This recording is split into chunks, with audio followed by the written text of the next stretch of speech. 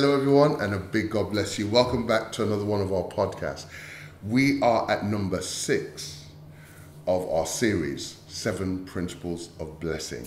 And I pray that you have been making a note of these and really looking at them. And although we only touch on them, but for you to go and delve deeper and study, do a word study on these principles, because these are very powerful keys and principles of living a blessed life. Principle number 6, just one word: humility. One of the keys to being blessed in this life is humility. Now, I know we're living in a world where you got to have swagger, you got to have followers, you've got to have money, you've got to have all these kind of things, and that is the kind of environment that the world is actually cultivating and convincing people that this is what you need.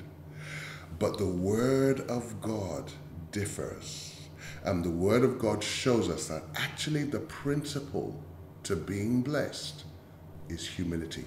Don't take my word for it. Let us get into the Word of God. One of my favorite scriptures that you just cannot refute is 1 Peter chapter 5. I'm going to read from verse 5 to verse 7. It says, "Likewise, ye younger, submit yourselves unto the elder. All of you be subject one to another, and be clothed with humility." Why? "For God resisteth the proud, and giveth grace to the humble.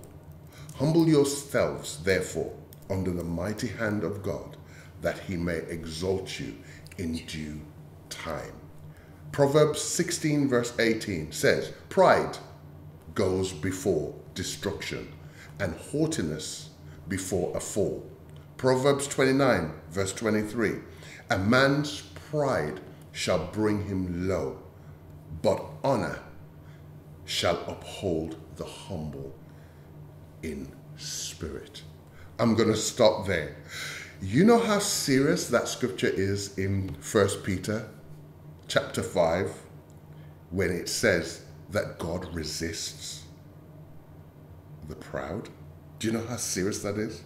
That's serious because we know what it's like. Another version of the scripture says God opposes the proud.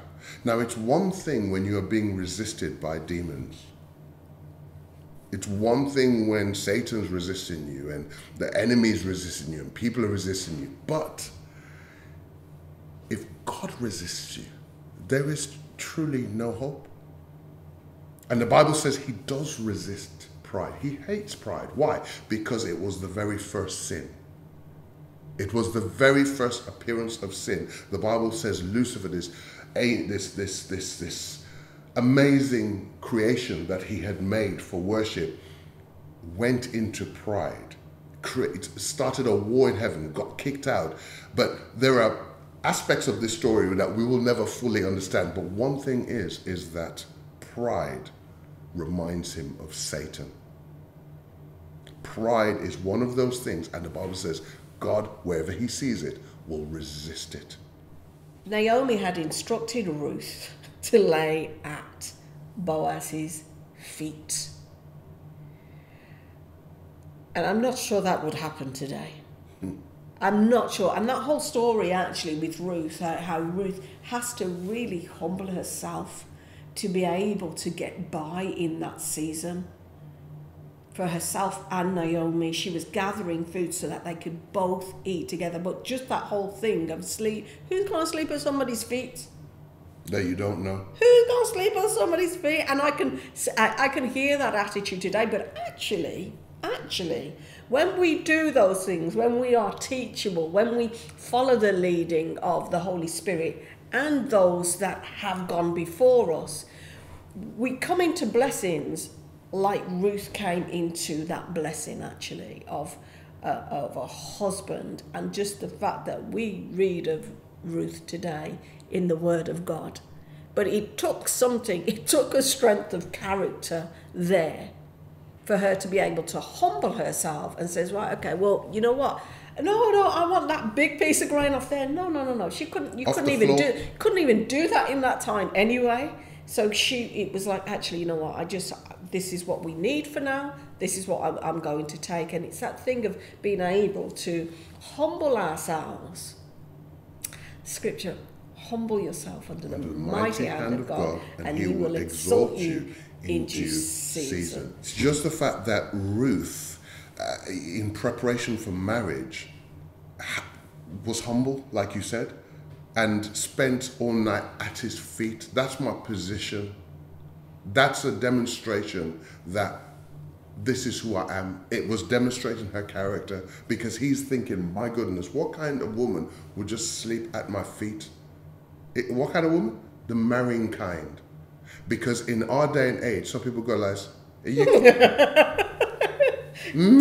you think it's me by your foot, mess up my weave, mess up my outfit. You must be, and you can see the head going, you must be joking if you think I'm going. And that's the reason why so many will never enter into certain blessings, because you've got it twisted to think that Hollywood is the road to blessing rather than humility. Amen. I'll let that go now. I'll let you move on to the next scripture then. So, but it's the truth that actually this humility equals the blessing. It's the door. It's the door. You can't go through any other way to get to Ruth's blessing. She had to walk that road, and it's the same with Naaman. And I love this story because it really does make me laugh. So Naaman has leprosy, and he wants to be healed, and he has this high position, a high-ranking position. Elisha didn't come out, so first and foremost, Naaman's like, what, you couldn't even come and see me yourself? And then he goes on to say, I expected him to wave his hand over the leprosy and call on the name of the Lord, his God, and heal me. Aren't the rivers of Damascus, the Abana and Pharpar, better than any of the rivers of Israel? Why shouldn't I wash in them and be healed? So Naaman turned away and went away in rage. And we know the story. We know that actually eventually he does do what he needs to do.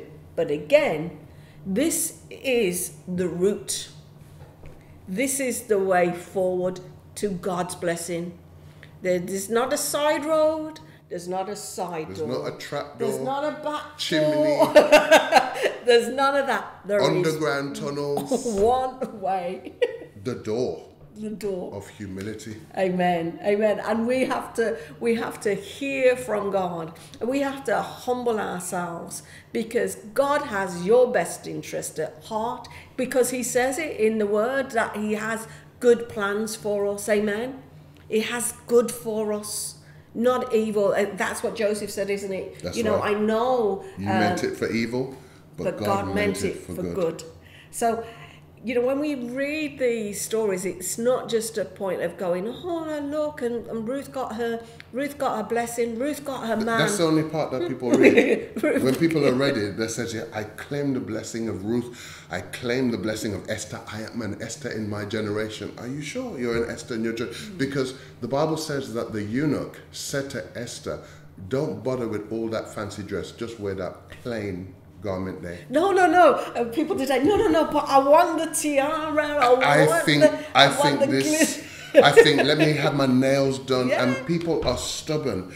Also, Esther could have turned around and said, hang on a minute. So all these women are lined up. You want me to be part of some kind of a pageant, etc. And she could have had all kinds of attitude, but she simply humbled herself and did what the eunuch instructed. In fact, I'd like to throw out a challenge at this point. Come on. Okay? I'll throw out a challenge, and you can email us and answer the challenge if you can. Show me one person in the Word of God who came into blessing without humility. Just search through the Bible. It'll be a nice exercise of Bible study for you. Show me one person who came into blessing without humility, because whether it's people like King David, who had to live as a dog in caves and in the Philistines' camp and pretend to be mad at some point, whether it was Jesus, who was stripped naked on a cross, whether it was Joseph, who was thrown into prison for something he didn't do. I could go on and I could go on, but the road and the testing ground and the proofing ground is always humility.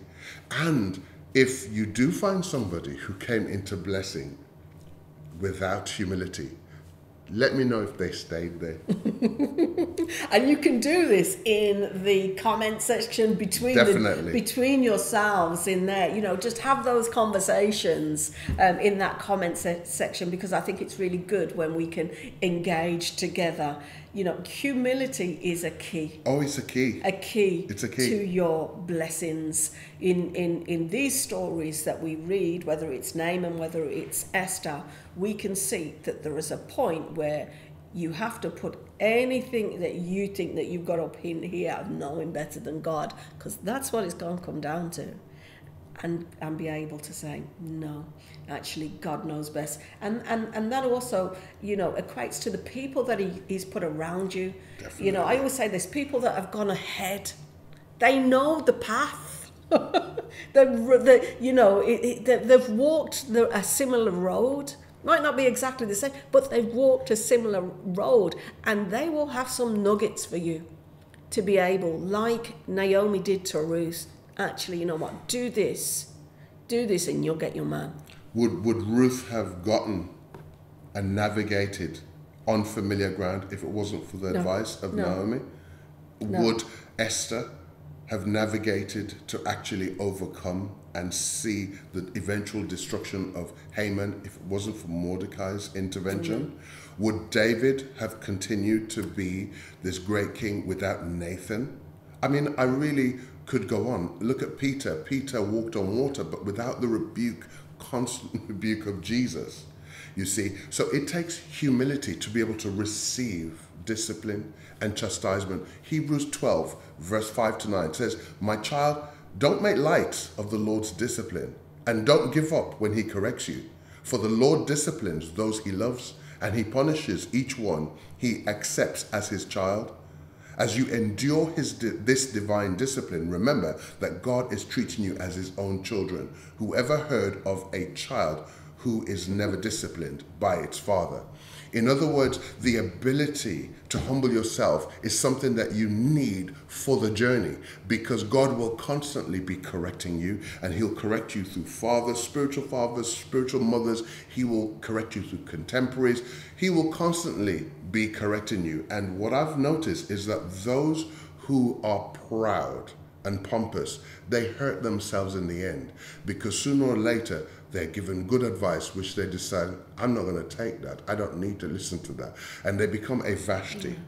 And the Vashtis of life always get bounced on the curb outside to make room to make room for the Esthers, the Sauls who wouldn't listen to Samuel's instruction, because I'm already a king, I don't have to listen to you. Eventually, like the Bible says, God resists the proud, and God chose David. Don't let God choose somebody instead of you because of the state of pride. It is actually a stench in the nose of God. And he says he turns his face away from it, and it says that pride goes before destruction. So the key to blessing, the sixth key to blessing, is humility.